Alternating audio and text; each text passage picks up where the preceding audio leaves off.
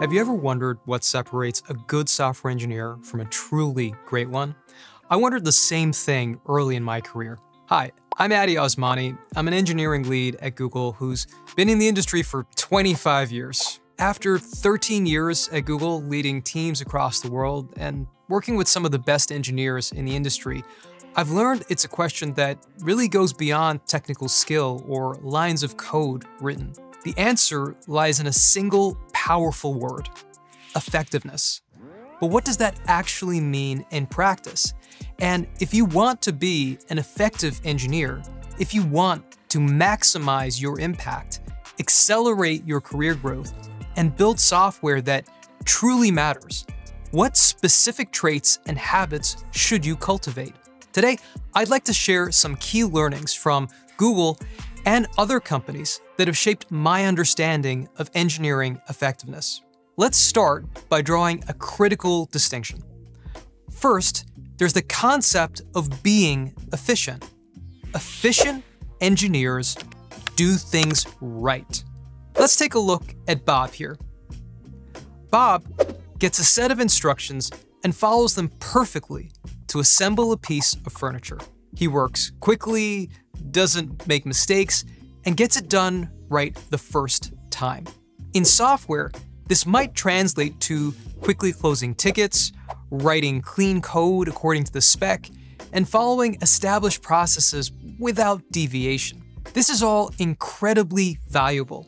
But then there's this other side of the coin: effectiveness. Effective engineers do the right things. An effective engineer looks at the bigger picture. They don't just ask, how do I build this? They ask, are we building the thing that will provide the most value? They prioritize work that aligns with the team's goals and delivers the biggest impact for the user, even if it's not the easiest or most straightforward task on the list. This brings us to a simple but profound framework. Efficiency is about doing things right, while effectiveness is about doing the right things. One focuses on the process, the other on the objective. If you're only efficient, you might climb a ladder very quickly, only to find it's leaning against the wrong wall. You can create wasted efforts by doing the wrong things perfectly. But if you combine both, you can achieve peak performance. You're not just doing things right, you're doing the right things right. And that's the sweet spot every engineer should aim for. This distinction is vital because without effectiveness, all your hard work and efficiency might be for nothing. It's the difference between being busy and being impactful. A key way to frame this is by focusing on outcomes over outputs. An output is a measure of activity, like I wrote 1,000 lines of code. It tells you what you did, but not what value you created. An outcome, on the other hand, is a measure of impact. An outcome says, I improved the conversion rate by 15%. This focuses on the result and the value delivered to the user and the business. Shifting your mindset from outputs to outcomes is one of the biggest leaps you can make in your journey towards becoming a more effective engineer. It changes the very questions you ask. This evolution is clear as an engineer progresses in their career. A junior engineer is often focused on execution. Their main question is, how do I implement this feature? This aligns with our junior engineer here, who is proud of micro-optimization. Like, I optimize this function. It runs 5 milliseconds faster now. This is a valuable, efficiency-focused contribution. As they grow, a senior engineer starts thinking more critically about the solution itself. They ask, is this the right approach to the problem?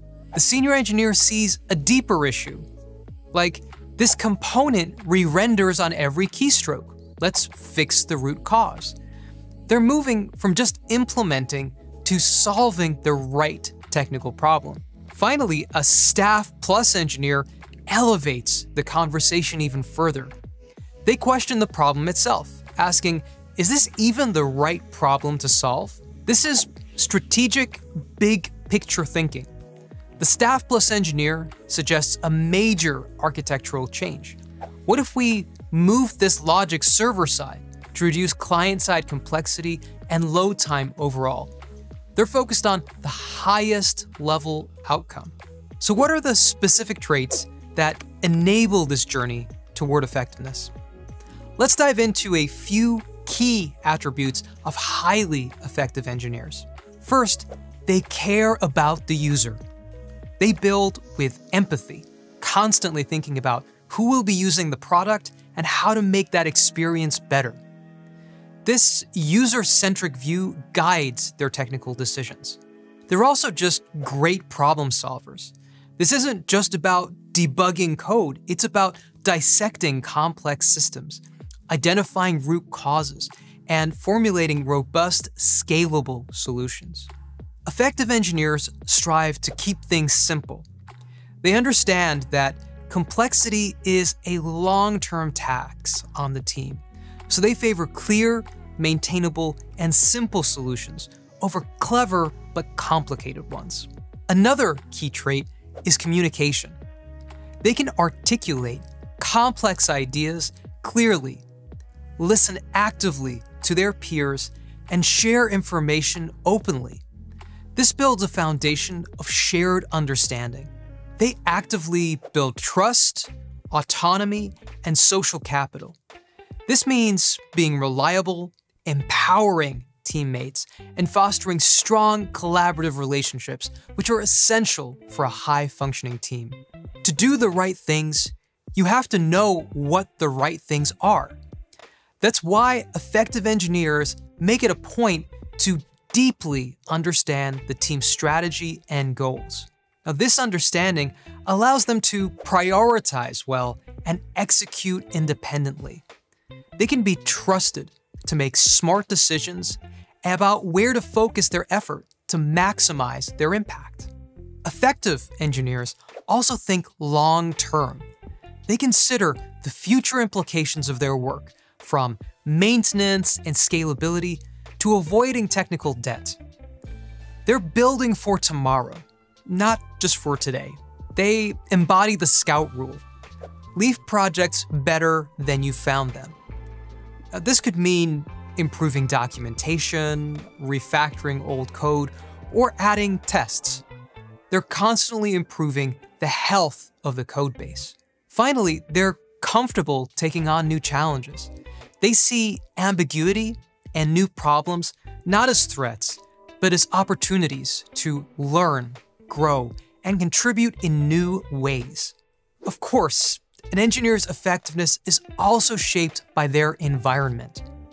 Research from Google's Project Aristotle found the most important factor for an effective team is psychological safety. This is the shared belief that team members feel safe to take risks and be vulnerable in front of each other. It's the foundation that allows for dependability, clarity, meaning, and ultimately impact. Similarly, Project Oxygen studied what makes a great manager.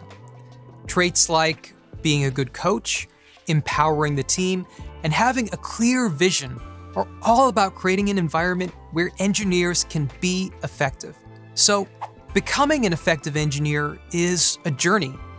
It starts by understanding the difference between being busy and being impactful, between outputs and outcomes.